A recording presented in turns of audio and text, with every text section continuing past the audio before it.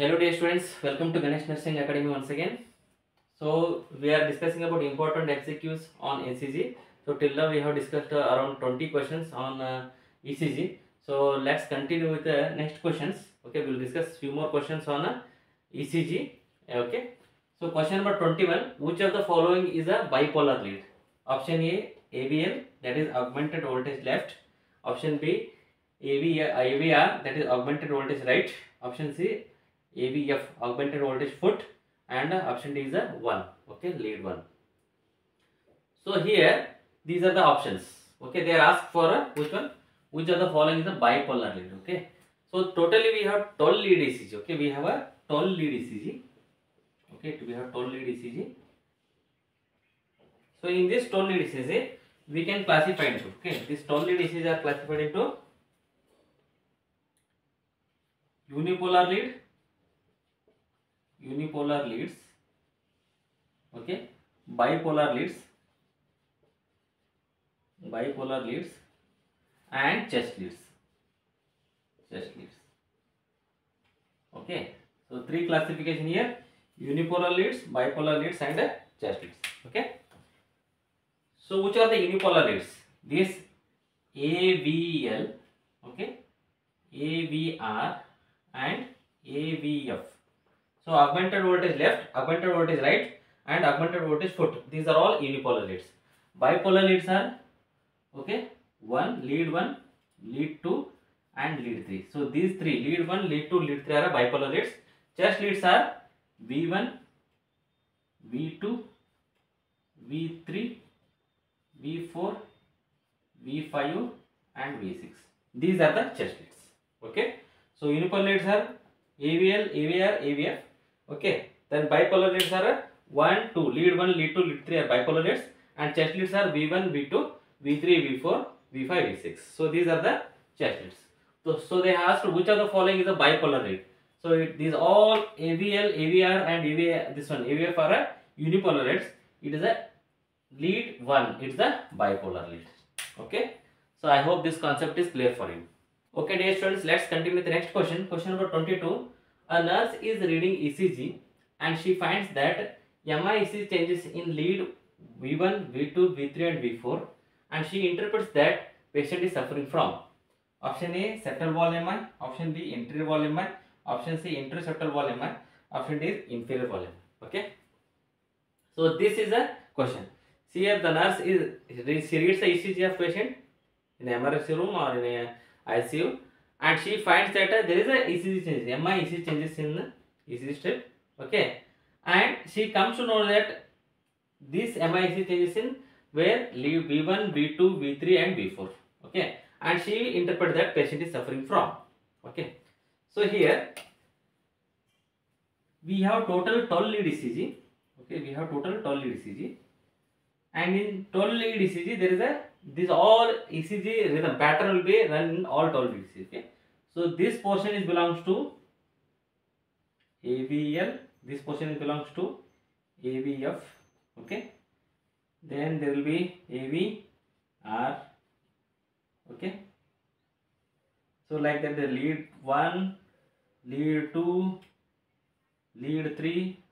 Okay, and there will be V1. So like this V2, so V3. So these are the portion of this all leads. Okay, so if she finds, okay, EC change, that is ST segment elevation, TV inversion, all these things, MIEC changes in AVL, okay, AVF, AVR.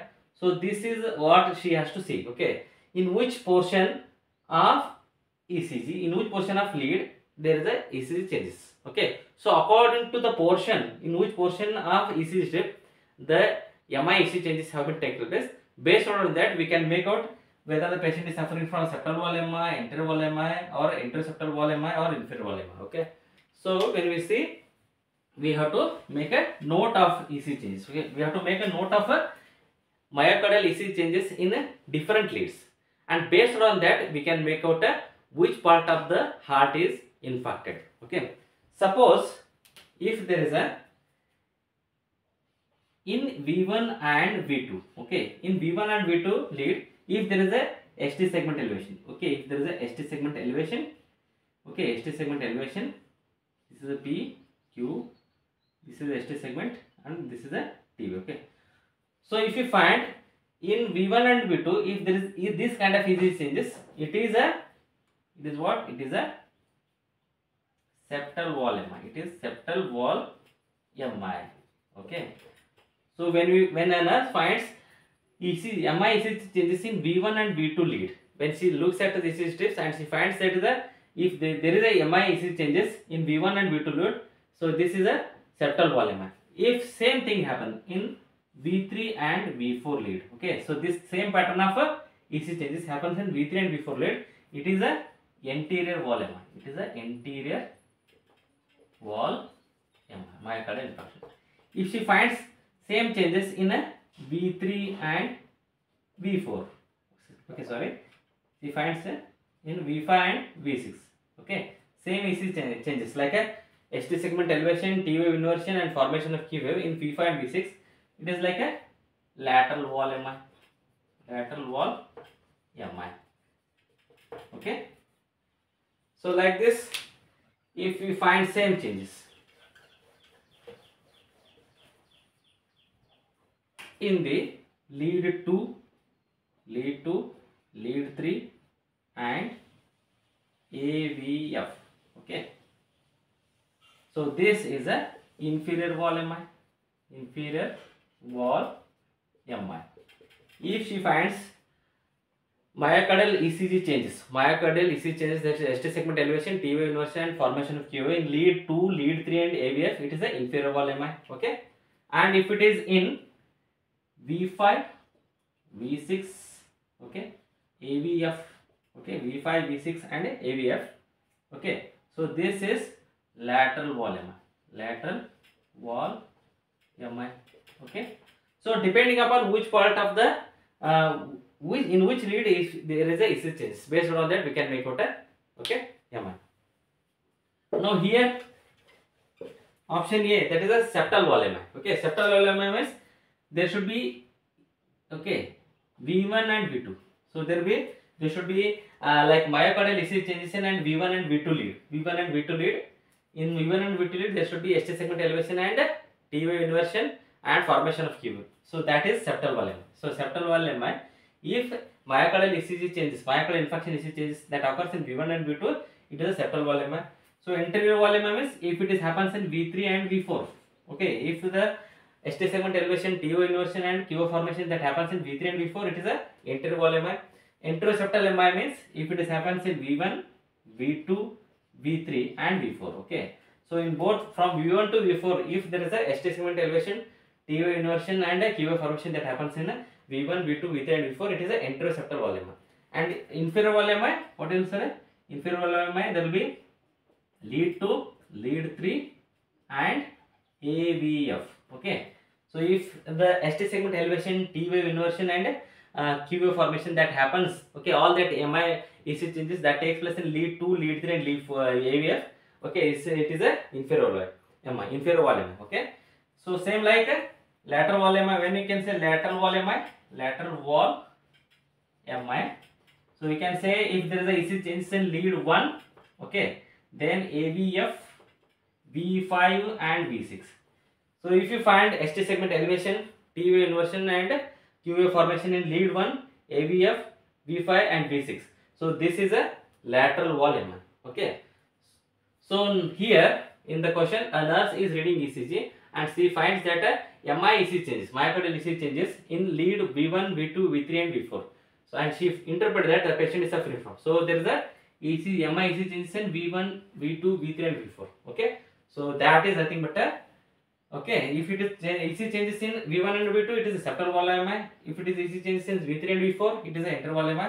So here V1 to V4, if that changes is there, it is a anteroseptal wall MI. Okay. So inferior wall MI means that a myocardial ECG changes in lead 2, lead 3 and AVF. Okay. And lateral wall MI if happens, if there is a myocardial infarction ECG changes in lead 1, AVF, V5 and V6. So the answer for this one is a anteroseptal wall MI. Here the anterior part and septum. Okay. So both atrial septum and ventricular septum and anterior portion of the lead. Okay. Anterior portion of the heart is infarcted. Okay, so that it indicates. Okay, dear students, let's see next question. Question number 24. QRS complex in ECG represents option A atrial depolarization or atrial systole, option B ventricular depolarization or ventricular systole, option C ventricular repolarization or ventricular diastole. Okay, and option D is isoelectrical phase. Okay, see here, depolarization is nothing but a systole. So depolarization is nothing but a systole, that is a contraction. Okay, so depolarization and systole, it is nothing but a contraction. It may be atrial contraction or ventricular contraction. Okay, repolarization or a diastole, it is a relaxation. Okay, it may be atrial relaxation or a ventricular relaxation. So always you remember that depolarization and systole is, it is nothing but it is related to contraction. Okay, repolarization and diastole, it is related to relaxation of a wall of either atrium or ventricle. Okay, so see here what the question they ask: QRS complex in ECG pattern represents. Okay, so first one is option A atrial repolarization or atrial systole. See here, this atrial activity is always, okay, so atrial activity always belongs to the P wave. Okay, so P wave is the one which represents the atrial depolarization or atrial systole. Okay, P wave represents atrial depolarization or atrial systole. Okay, so this is not right options here. Okay, next ventricular depolarization or ventricular systole. Okay, so this QRS complex, this QRS. Okay, so QRS. So this QRS complex indicates, it represents. So QRS complex represents, this QRS complex represents ventricular depolarization or ventricular systole. So always QRS complex represents ventricular depolarization or ventricular systole. Okay. Now what does ventricular repolarization or ventricular diastole represents? It is a T wave. Okay, it is a T wave. So T wave represents ventricular repolarization or ventricular diastole. That is ventricular relaxation. Okay, so that is represented by T wave. Okay. So what is this isoelectrical phase? So isoelectrical phase, it is a ST segment. Okay, the ST segment now. So this S wave. Okay, so here S wave and here is a T wave. So between this one, there is a segment. So this ST segment represents isoelectric phase of the heart. Okay, so these are the different wave which represents different activity of the heart. Okay, so what does the P wave represents? P wave represents atrial depolarization or atrial systole. QRS complex represents ventricular depolarization or ventricular systole, that is ventricular contraction, and T wave represents, that is a ventricular repolarization or ventricular diastole. And what does the ST segment? Okay, so this ST segment represents isoelectrical phase of the heart. Okay, so this is all about the QRS complex in ECG represents, it is a ventricular depolarization or a ventricular systole. Okay, so this ventricular repolarization and ventricular diastole is represented by the T wave. Okay, so it is a wrong option, and isoelectrical phase is also not represented by the QRS complex. It is also wrong option. So option B, that is a ventricular depolarization or a ventricular systole, is the right answer here. Okay, let's see next question, dear aspirants. That is question number 25. The drug of choice for ventricular tachycardia. So ventricular tachycardia is nothing but VT, ventricular tachycardia. Okay. Option A is adenosine, option B diltiazem, option C amiodarone, option D is a xylocaine. Okay. So here already you know what is the pattern of ventricular tachycardia. There will be broad QRS complex and T wave inversion. This is the pattern of a ventricular tachycardia. So this is the pattern of ventricular tachycardia. Okay. When you see this one, so ultimately you have to start with the chest compressions, CPR you have to start, and you have to get ready for a defibrillation. This is a shockable rhythm. Very best treatment is a defibrillation. Okay. And what is the drug of choice for this kind of rhythm is, if the patient is running with this kind of rhythm and pulse is also present, then we can administer drugs. So drug of choice is adenosine, diltiazem, option C is amiodarone, and option D is a xylocaine. Okay, so xylocaine is a drug of choice. Okay, lidocaine or xylocaine is a drug of choice for this kind of rhythm. Okay, whereas adenosine, it is a drug of choice for the supraventricular tachycardia. Okay, so diltiazem and amiodarone. Amiodarone is the antiarrhythmic drugs we use commonly. But this adenosine we use for the supraventricular tachycardia, and xylocaine we use for the management of ventricular tachycardia. Okay, so the option D, that is a xylocaine or lidocaine, is a drug of choice for treatment of this ventricular tachycardia. Okay, and adenosine is a drug of choice for the treatment of a supraventricular tachycardia. Okay, so I hope this question is clear for you. Students, let's see next question. Question number 23. Wenke-Beck pattern of ECG is also known as. Okay. So Wenke-Beck pattern. So this Wenke-Beck pattern of ECG is also known as option A first degree wave block, Option B, second degree AV block Morbid type 1. Option C, second degree AV block Morbid type 2. And option D is the third degree AV block or complete heart block. Okay. So this Venke back pattern of ECG, it is also known as second degree AV block Morbid type 1. Okay. So already I have shown you what is a ECG pattern, how to identify first degree, second degree and third degree. See, in first degree I will show you. In first degree, if P wave is present, okay, Q wave which appears late after the Q wave, okay, and T wave. So again here P wave, okay, QRS complex and T wave. So P, Q, R, S, T. P, Q, R, S, T. Okay. So see here P wave appeared, okay. So P wave appeared here, and after that Q wave appeared late, okay, very late after this. So PR interval, okay. So here PR interval is prolonged. So when you see there is a prolongation of PR interval, okay, prolongation of PR interval. So if there is only presence of prolongation of PR interval, that is a first degree AV block. Okay, so first degree AV block means there is only problem is prolongation of PR interval. Okay, normal PR interval is 0.12 second to 0.20 second. Here it is more than 0.20 second. So this is a classical manifestation, classical ECG changes in first degree AV block. Okay. So what is the ECG changes in second degree Morbid type 1 and type 2? Okay. So here there is a second degree AV block Morbid type 1, second degree AV block Morbid type 2. So here two are there. So what is this second degree AV block Morbid type 1? What is this change you can see here? So here there will be P wave, QRS complex, and T wave will be there. Again here P wave, QRS complex, okay, and T wave will be there. So here P wave, then absence of QRS complex, again P wave, QRS complex, T wave. Okay. So P, Q, R, S, T, P, Q, R, S, T, P wave. So there is absence of QRS complex, yes, T. Okay. So this is a second degree AV block Morbid type 1. So in second degree AV block Morbid type 1, what is the changes here? See here, this is a, here is a normal PR interval. PR interval is normal here. PR interval is normal. Here PR interval is prolonged. PR interval is gradual. Progressively PR interval is prolonged. Okay, it is prolonged. And here, so there is a gradual prolongation of PR interval followed by there is a absence of QRS complex. Here the QRS complex absent. Okay, QRS complex is absent. And then again there is a normal PS. This is a normal PR interval. PR interval is normal. So this kind of pattern of ECG, if you find, this is a second degree AV block Morbid type 1. In second degree AV block Morbid type 1, there is a progressive prolongation of PR interval. So there is slow progression of, so this is normal PR interval. Here there is a PR interval is progressing, and then what happens here? PR interval prolongs, okay, progressively prolongs, and then what happens here? The P is not followed by QRS complex. If this is a pattern is there, it is a second degree AV block Morbid type 1. Second degree AV block Morbid type 1. Here there is a progressive prolongation of PR interval, and after that what happens here? P wave is not followed with the QRS complex. If that is there, it is a second degree AV block. Okay, second degree AV block Morbid type 1.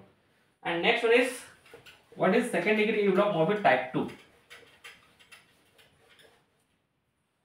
In second degree AV block Morbid type 2, in this one, here there is a P wave, QRS complex, T wave, okay, P wave, QRS complex, T wave, and here P wave not followed by QRS complex. Okay, here P wave. Okay, so P, Q, R, S, T, P, Q, R, S, T. So here P wave, P, Q, R, S, T. Okay. So here in, what is the difference in second degree AV block Morbid type 2? What happens here? Here there is no progressive prolongation of PR interval. Okay. So here PR interval is normal. Okay. PR interval normal. Okay.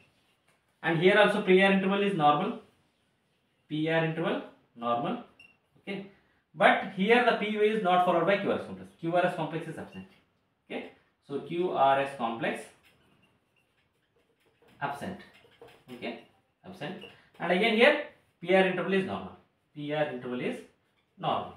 Okay, so here there is no pattern like there is a progressive QRS complex. There is progressive PR interval prolongation. That kind of pattern is not there. So PR interval will be normal, but there is a sudden absence of QRS complex. Okay, the P wave is not followed by QRS complex. Okay, if you find PR interval is normal, but P wave is suddenly, if the P wave is not followed by QRS complex, so sudden there is an absence of QRS complex. If this kind of pattern is found in the ECG, it is a second degree U block Mobit type 2. Okay, and already I have discussed this third degree U block, that is complete heart block. In this complete heart block, there is a independent. Okay, there is no coordination between the atrial activity and ventricular activity. So in this one, what happens in this? See here, the P wave may be okay.